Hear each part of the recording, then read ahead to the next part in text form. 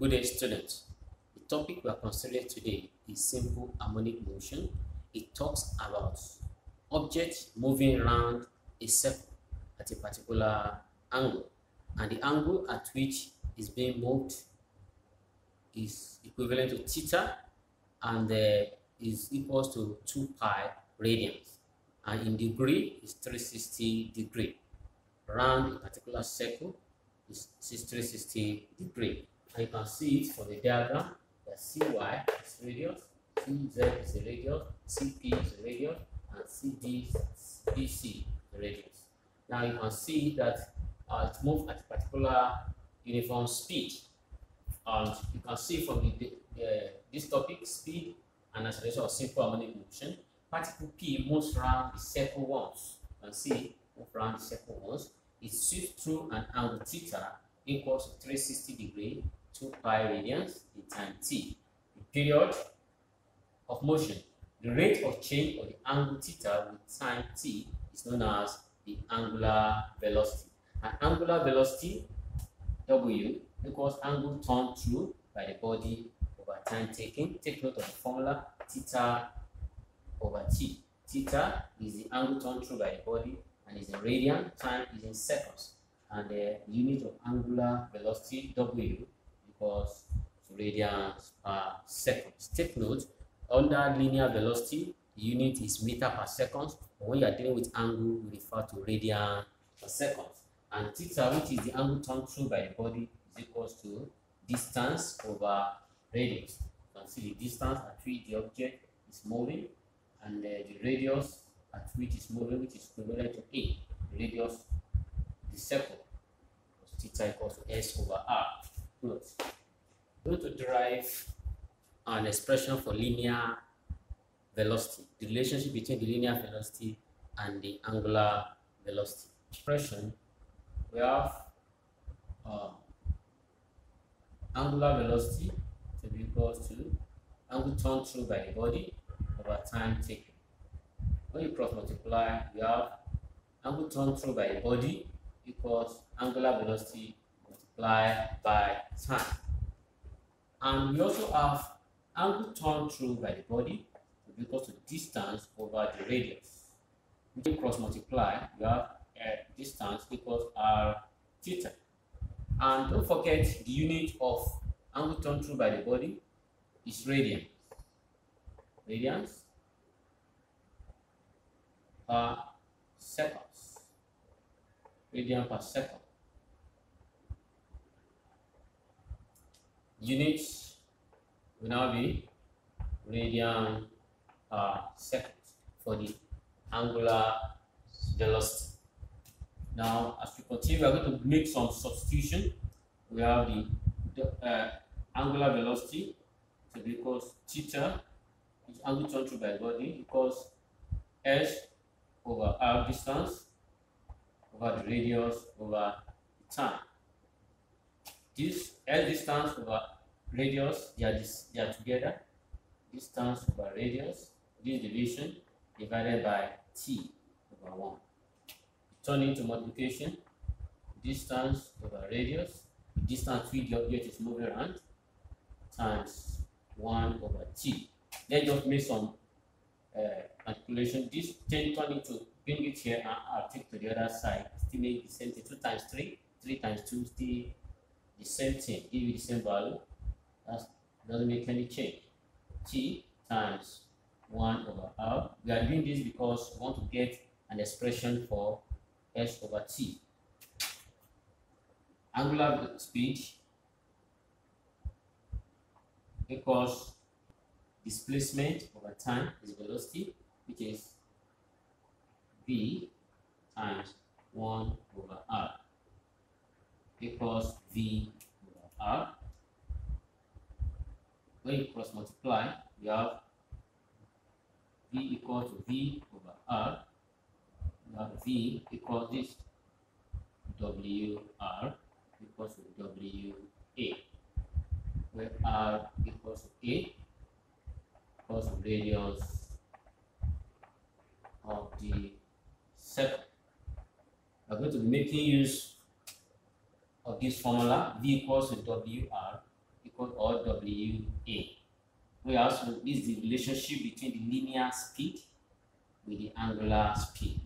When you have to derive an expression for the relationship between linear speed and angular speed, is a relationship. V equals to WR or WA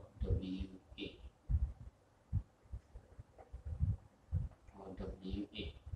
V equals to WR or WA, the relationship between the linear speed and the angular speed. W stands for angular speed. We are going to move into calculation now, but take note of the expression theta equals WT. From W, angular speed equals to angle turned through by the body over time taking of moving around the circle, and also the angle turned through by the body equals to distance over radius, distance of movement over the radius of the circle. It's really true to bring out your parameters out. The first parameter that we have, that is the boy tie is turned to the end of the string, which then wires round. It was throwing it round the circle, was rolling it round its head in a circular form. Around the circular part of radius equals radius R equals 15 centimeter. 15 divided by 100. Meters. You have to convert to meter by dividing by 100, and you have the time taken, seconds, time t equals 10 seconds. What do you have again? 20 oscillations. You have one complete oscillation is a standard. One complete oscillation is equivalent to 2 pi radians or 360 degree. But we're making use of 2 pi radians. Now we have 20 oscillation. 20 oscillation. You can see 20 oscillation is equal to what?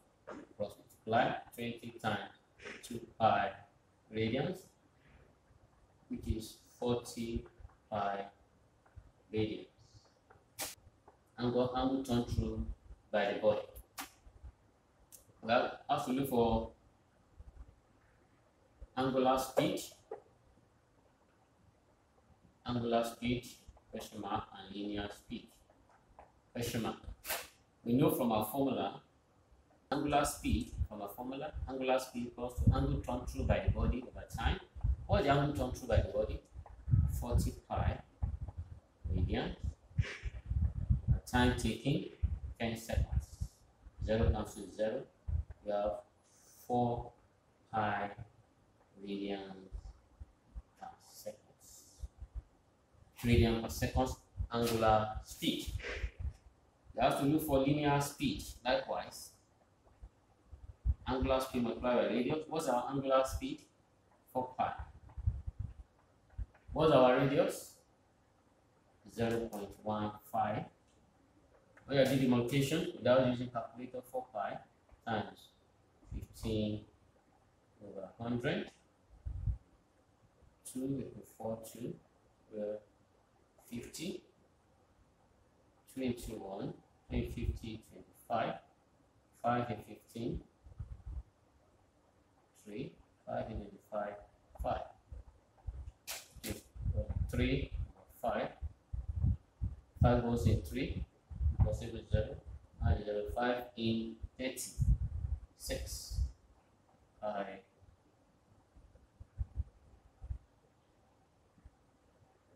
pi meter per second. When you are given the value of pi as 3.142, you multiply that to get the value for linear speed.